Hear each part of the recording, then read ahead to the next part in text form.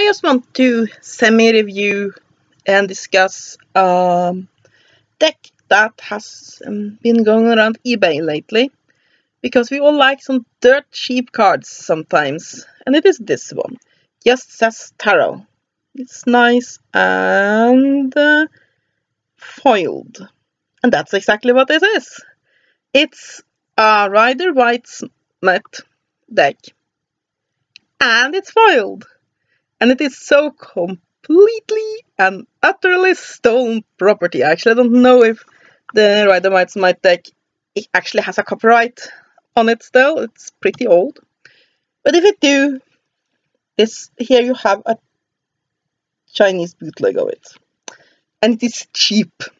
It is so incredibly cheap. I think I paid $2.50 for this one, and that's cheap for tarot decks. And you can see it in the box. The box is so flimsy. I am afraid it will fall apart immediately, so this card's definitely gonna need a bag. And yeah, come out, little cards. You too, Hangman. So, just getting the guidebook out of the side because it's no point in reviewing that because it's in Chinese, so I can't read it.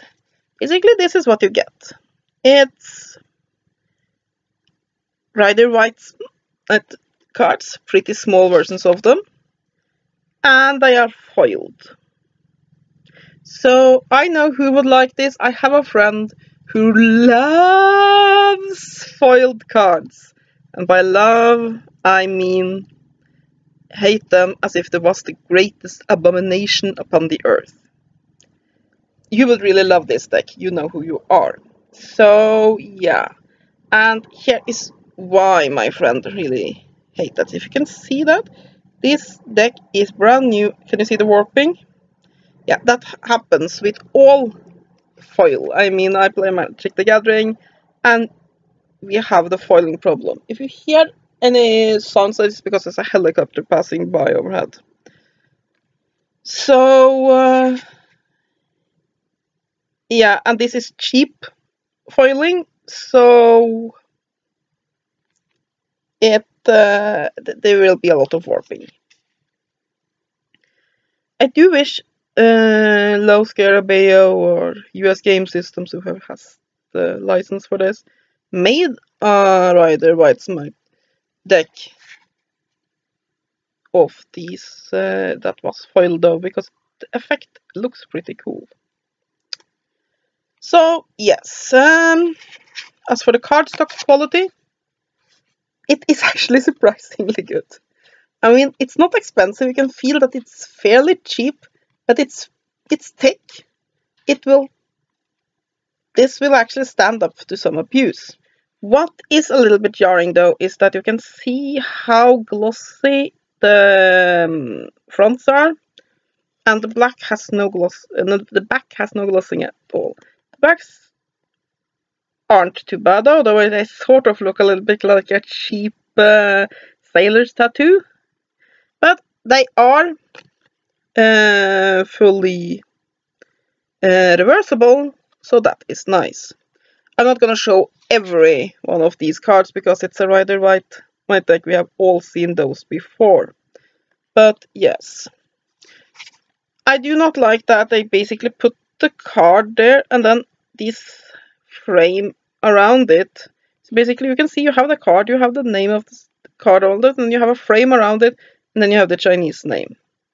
And I think trimming it and making the back look nice will be hard. So, because the cards are so thick, you see I've already taken some cards out, and this is thick. This is, let me just add the other ones in, you can just see. This is a fat deck, but I mean that's not a huge problem.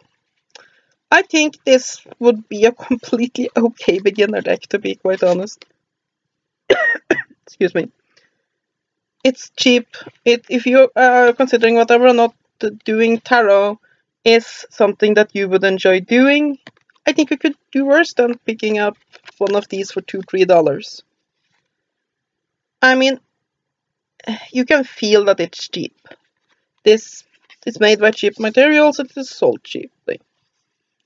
You can feel, for example, the cutting edges here, basically where the cards have been connected. You can feel that it hasn't been cut very well. You have those problems. But you could definitely do worse when it comes to spending $2.50 on something. And I think that what really actually would be the best use of this is if you need to use the tarot for something. For example, you want to put a tarot card in a spell bag. Then you might want to use this. You want to burn attack, but for the love of everything, do it outside and be careful, because I don't know what all of these things are, and they might be poisonous. So don't do it inside. But if you want to burn a card, add the ashes to something, then these are cheap cards to work for as a sacrificial lamb. But yeah, I mean, for to be cheap foiling, it looks actually surprisingly nice. And yeah, I'm happy with it. You might be able to see more about what I'm saying with the cutting. Yeah, yes, you can see it. So yeah, I don't really know what more to say about this deck. It is an odd one, certainly. Here's the guidebook. Comes with this cute little guidebook, and it has information on the cards. All in, I think it's Chinese. I'm pretty sure it's Chinese.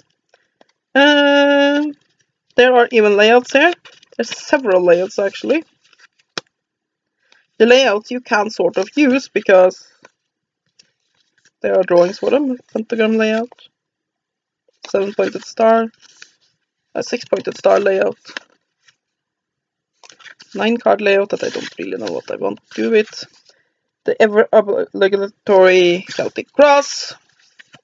It seems to be an actually pretty good little white book compared to how cheap the product is.